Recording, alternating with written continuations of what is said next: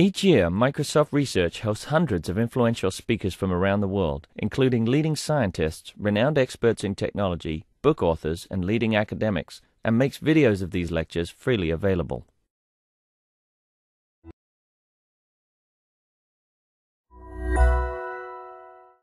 Good morning. I'd like to welcome all of you to this workshop. Today we are going to be talking about Catapult, and I promise you this would be a fun-filled day. There's a lot of fun things we'll talk about, and when you go out in the afternoon today, I'm sure you'll know more about Catapult, but also you'll know more about what we're planning to do and how you can contribute to it. So before we start with the talks, I'd like to just go over the plan for today. There we go. The plan for today. You have it in front of you, I believe, in paper form. Of course, I'll introduce Doug very shortly, but then Derek would come and talk about some of our deployments that we are doing, which would be interesting to you. We have Bill here as well from TAC, who will be talking about TAC's contribution to this project. We have two research talks by Eric and Chiou, and there'll be interesting applications of what you can do with Catapult. And then we'll move on to the afternoon session, and this is a time when many of you would be talking. And this is an ever-increasing list, which is good. We are really happy. Right now we have 11 people here. If you're not here, that doesn't mean you cannot. If you are you're feeling moved to actually talk about your research and your plans for using Catapult, you're most welcome. Send me an email with the slides. We want to put all the slides here so that the switchover is quick. This is just 5 minutes to 7 minutes. So just send me your slides if you haven't, and if you're in this list. If you're not in this list, even then, if you want to talk about your project and plans, send me a slide or two, and I'll put them in the lineup. Also, when you come in, there are these release forms you need to sign. So during lunch or after that, just sign these so that we can actually record these videos and then put them on the site for other people who are not here to see. So that's our plan. We'll be done around 3 p.m. And then if you want to stick around, talk to us, amongst yourself, we can do that as well. Now, Mariam actually asked me a very important question early morning. She said, "Are you associated with FPGA for long?" And I said, "No, you don't know me. Yes, the community is very close. You know each other a lot, but of course I'm not. My role is being a program manager for this project for outreach, and essentially which means I interact with you, I talk to you, see if you're all happy. If you need anything, I come back and push Doug and Derek a lot. So, but that's me. But one person and the rest of the research team you know very well. They're part of the community. Now we have Derek, who's one of the mainstays of this project, and he's going to talk about how you all and the larger academic community can use Catapult for your own research. Derek is a principal architect at Microsoft. He works at Bing. And of course, his interests are in FPGA and data center applications. He's also a professor at UT Austin. And we're happy and lucky that he's right here with us. Before going to UT Austin, he was a system architect and lead for performance modeling at Avinci. Is that Avicii, right yeah. Systems, which is a manufacturer of terabit core routers. He received his PhD, SM, and SP degrees in electrical engineering and computer science from MIT. Derek, thank you. Thank you, Arjman. All right, so this academic program is actually joint between Altera and Microsoft. Altera has actually donated a significant, 250 FPGAs to this project, which I discovered are worth $1.8 million when we tried to ship them to China. So it's quite a substantial donation. Yeah, Doug and Arjman's actually been really the one who's been driving all of the hard work within this academic program. So thanks a lot there. So all right, let's see. So thanks, Arjman, for all of that. Okay. So, all right, good. All right, so the high-level goals of the academic program are to provide access to FPGA and enable platforms at scale beyond what's normally available to academics. It's also to kickstart the Catapult ecosystem, Windows plus FPGA research. So we want to do hardware, IP, infrastructure, and software. We want all of these components, not just an IP core to accelerate Smith-Waterson. Right. We want to reduce startup costs and maximize research. So one of the problems we all have when we first start doing FPGA research is how do you get the tools, how do you set up the tools, how do you figure out the licenses, how do you get the machines, how do you program the machines the first time. I mean, it's for everyone who started up in this, we do the same things over and over again. And actually, we see this for every new student that comes. Right? They have to essentially figure out how to do all of this. We also want to establish research relationships with Microsoft. Right? So the long-term goal is that people who are working in these platforms, Microsoft can work with them and potentially use their work to influence the actual product lines. So an overview of the project is this jointly funded by Altera and Microsoft. And some system administration and tool servers are funded by NSF under this project called Fabric, which I'll give you a brief introduction to in the next slide. We're going to provide access to Catapult card systems and infrastructure, and we want to build a nice outreach and community around all of this. So fairly straightforward. So Fabric is this NSF-funded project. Basically, it's to put high-end FPGA systems and the tools and the servers into TAC, which is our supercomputer center at University of Texas.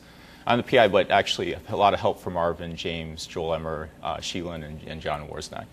So it's open to all, including industry. This is kind of the weird thing. Most programs are not available to industry, where industry can actually come and log in and actually use the tools and the infrastructure. The reason why we like this is because a lot of academics do work. So for instance, we've done work at UT where we want to share it with industry, but then they need a blue spec license. And the blue spec license will cost them an ungodly amount. And they don't want to pay that amount to just kick the tires. Right? So this allows them to actually run on the same machines that you run on, use both the servers, the tools, as well as the actual hardware. All right? So this gives them a nice way to play. It's professionally managed by TAC staff. We have Bill here who will talk a little bit about that. The cost to you, this is the way we prevent people doing real commercial development, is all the work has to be open source. And when you actually start using our tools and actually running on the FPGAs, we consider that to be distributed to us. That means we can look at your code, we can publish it. What we do is we do agree not to publish for 1 year after you submit to us, because you may be writing a paper. If you want to negotiate a little longer time, that's fine, but we can look at it immediately. All right. And so see openfabric.org for instructions on how to get access. Huh? We are basically the PIs, the TAC administrators, and the people who own the CAD tools. So it turns out the people like Altera, they want to be able to see what you're doing. But that's effectively. Doug? I am not wearing my Microsoft hat at the moment, sorry. But the problem is because we're putting this in TAC and we're using the NSF money to support some of the system administration. Yeah, I had to say that. So. I would say, as a tax staff member, we don't have any FPGA people on staff. We never looked at any of this stuff. The people that are more likely to look at it are the other academics. They're doing FPGA work and the folks that. Yeah.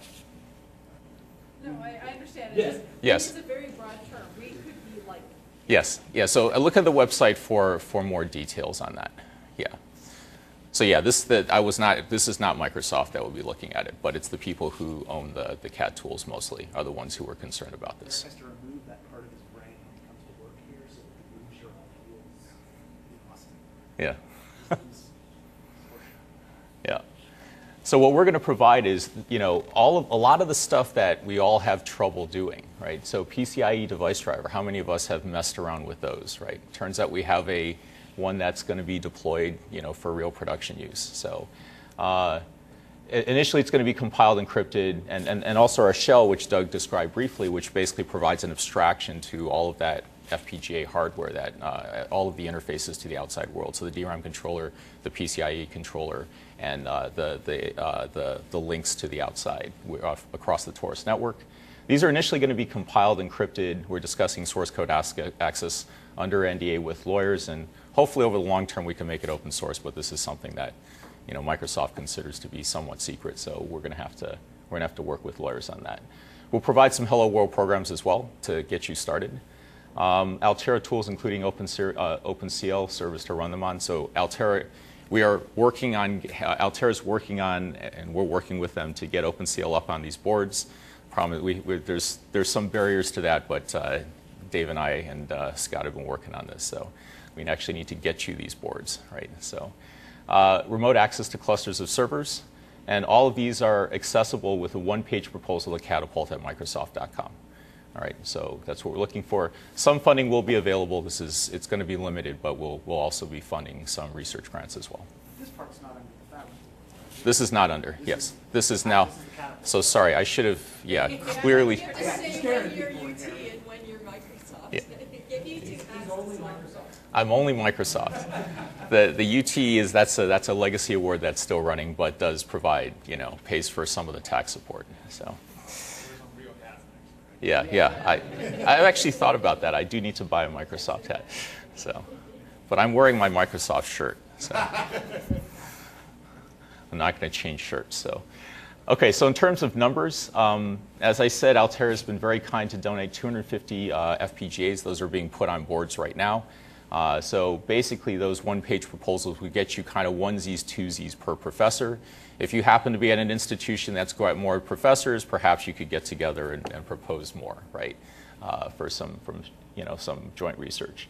So the big installation is going to be 4 racks of 96 Catapult-equipped servers each. All right, so this is almost 400 servers. This is going into TAC. So if you go to TAC, they actually have space for this. This is something that if we were to give a rack to any individual professor, you would have a lot of problems. These are big, they're very noisy, they take a lot of power. It's expensive and difficult to maintain these. So TAC they're real experts at this because they have the number 7 supercomputer in the world, along with many other computers in the facility. FPGAs in each half rack of 48 servers is going to be connected by the 2D Taurus that Doug spoke very briefly about. So it's going to be 4 2 times 6.25 gig transceiver links. And we'll have all that cabling that he showed to connect them together as well. Resource allocation inherited and adapted from the supercomputing world. So what will happen is you'll sign up for an account, you'll be given time on a machine, you'll be running on that machine, and when you're done, you will leave the machine and the next person can run on it. The nice thing about this, as we all know as professors, is we'll apply for a piece of equipment. We may get a $50,000, $100,000 piece of equipment. We use it for 6 months, and after that, it gathers dust. So by having this in one central facility, lots of people can go and access it. We're also going and putting some of the servers into EPFL and ETH. The issue with that is they are not going to be open, so I'm not really talking about those right now. All right, so the outreach communities, there are going to be workshops that are going to be held. This is the first of the workshops, obviously. There's going to be community wiki repository email list. Right now, we're starting with the research.microsoft.com/catapult to start. There'll be instructions there on how to sign up for the email list, and then we'll have the wiki set up in the very near future. There's going to be contests that will be run. I'm hoping to start the first contest in the fall, where James actually brought up a good point that this could be his project for his class, so he wouldn't even have to grade them. We will have, hopefully, we'll gather members of the community to help judge the contest. But fundamentally, the goal is to run a contest, fairly often, perhaps once a semester. Which will then provide incentive for students and frankly anyone to try to develop on these FPGA platforms. What else should we be doing? Please give us suggestions on what else you might want to, you think we should be doing within the outreach and the community building. All right, so the hopeful future of all of this is a full FPGA ecosystem that drastically lowers the barriers to entry for FPGA research, teaching, and even eventually commercial activity. Right? So full system, not just FPGA accelerators in isolation. An active community using that ecosystem. Right? So shared IP documentation courseware. We've all done research. We've all done great IP blocks or infrastructure, but it's very rare that we see them shared. And so we're hoping that we can encourage all of that. We want research impact on Microsoft and the cloud industry. Right? This is something that a lot of academics have trouble doing, is actually bridging an industry. That's not always true. Von's had a lot of impact on industry, but among others. But this is something, and Jason, of course, too. But this is something which, maybe because FPGAs are so quick, we can, adapt IP blocks very quickly that we could potentially bring things in. And upgrades to future systems over time. The hope over the time, we don't have commitment from Microsoft on this, but maybe we can get some of those next generation systems in a year or two, right? Something on that order. All right. Any questions? No? Okay. Was there a Right. question? Very Yeah. good.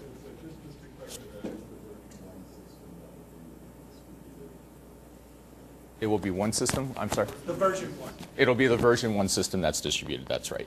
So the approval for all this funding we got approval for the funding before people started talking about the second generation. And so, in fact, what we're doing is those 400 machines, we actually purchased from Bing. Those 400 came from the 1,632 pilot machines and are being shipped to TAC. Next week after, Yeah. sometime soon. Yeah. But they're actually taking them out of a big data center physically. Right. And I might add that the B1, sorry, yeah, the FPGAs are the same, and the network connectivity with the rack is actually a little bit more interesting in the Taurus in some sense for research purposes. So I think it's not, B2 for Microsoft cloud deployment provides a lot of value from a research perspective. I don't think there's something to be able to do for networking, but I think B1 for most things will be as good or better. So I don't think it's a big step back. It's just I'm not going to project, but I need some notes.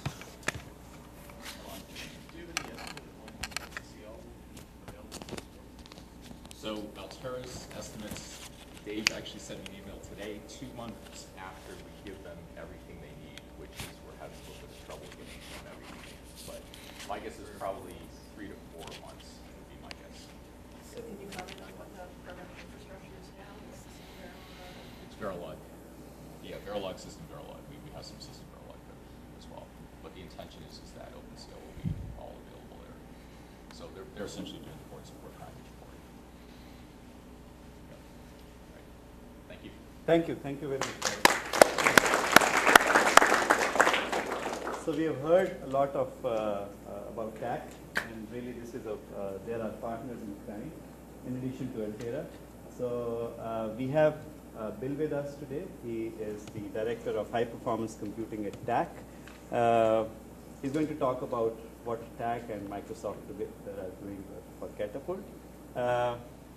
Well, he spent many years at UT Austin. He has a PhD from UT Austin in aerospace engineering. I actually didn't know that. Yeah, I'm not a CS person or a computing person by But background. he heads the HPC group there, so that's interesting. And so he'll be talking about our interaction with TAC and how you and TAC would interact for Yeah. My talk has blossomed. I was complaining a little this morning from stand up and say 3 things about TAC, starting at the thing over at the Chiou exhibit to 15 minutes on the agenda. So I didn't really have a chance to prepare any slides, but I'll say a few things about TAC and sort of some of my goals at this workshop and meeting folks. So if you don't know who we are, we're an organized research unit of the University of Texas at Austin. We're a standalone research computing organization. We don't report up through ITS or anything like that. We're a world leader in research computing. We have the number 7 system on the top 500 list. You can say what you like about that benchmark, but it says we have a big computer and we kind of know how to run them. Not Microsoft Azure Bing scale computing, right? We don't have millions of servers, but we have about 10 or 12,000 systems under management in one cluster or another. Biggest one's got 6,400 nodes. We're a hub for large-scale computation at UT, but also within the University of Texas system, within the state of Texas, and we're primarily funded by the National Science Foundation, so our big systems come through NSF money, and we offer open compute research platforms to people all over the United States and their collaborators all over the world. So we have more than 40 petabytes of data under management, which is, again, small for Microsoft and Google scale, but it's pretty big for research scale computing. And we try to have state-of-the-art facilities and expert staff.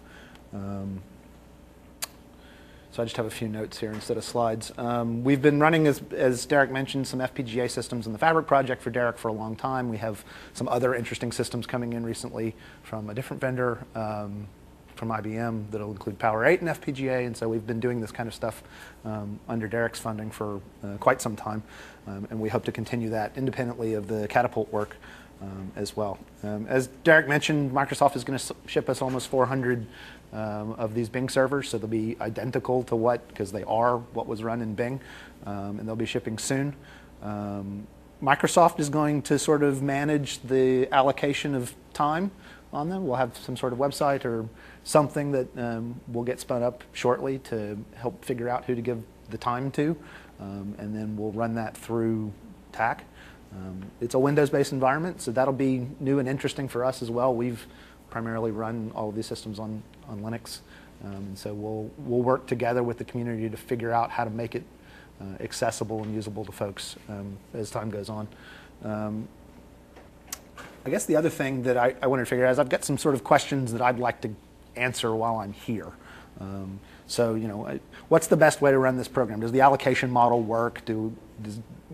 Just telling you that you have so much time, how do we record that? That'll be a thing that we have to integrate with Microsoft and the community to make sure that the system is approachable and usable. What does the community want as part of the resource?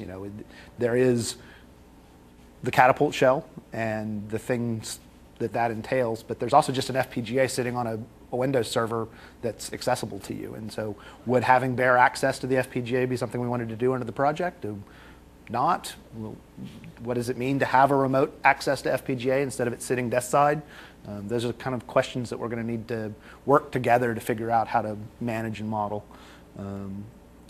Do we need some sort of early user program? We do this a lot in supercomputing where we get some people who are friendly and willing to tell us the problems that they have running on the system before they go to the press and say, Microsoft and TAC are terrible and they did all of this horrible stuff on the system, it doesn't work and all that kind of stuff. And so we usually start a few weeks or months in advance of putting the system in production with a handful of people who are willing to kick the tires, try it out, dedicate a little time to it, but also tell Microsoft and TAC the problems first, in order that we can sort of sort through them, work them out, and make sure that everything is good for the rest of the community when everybody comes online. And this can be a little painful, but I think it's also fruitful. You get early access to the system and benefit of having early time to work on it. Those are the basic things that I wanted to say. I'm sure there are a lot of questions about how this program is going to run. And to be perfectly frank, we don't all quite know yet.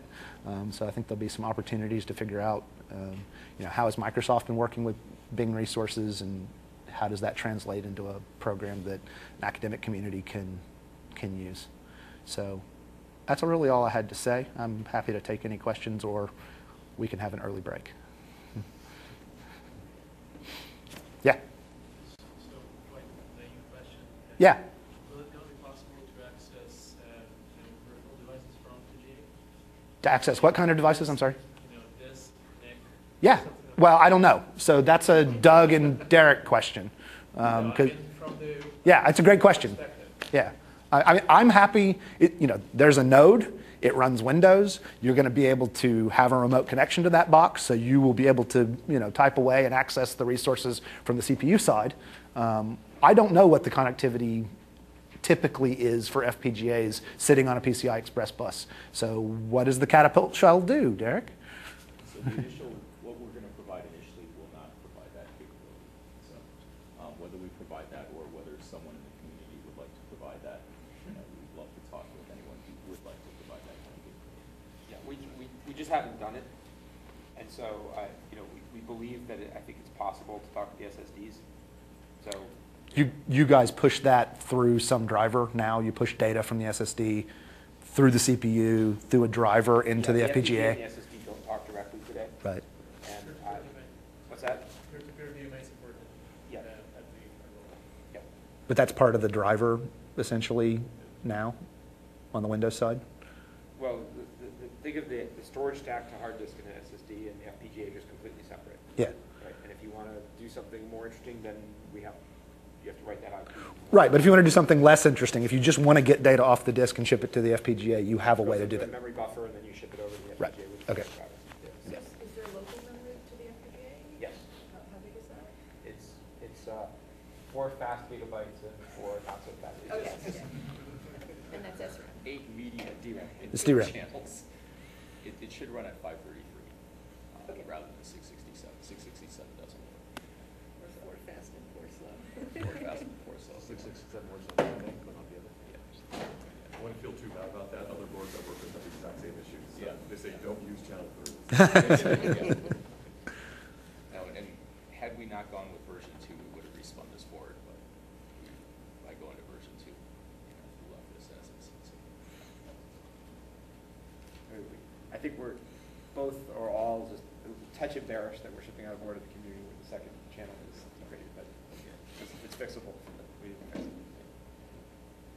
But thank you, Greg, for the comment.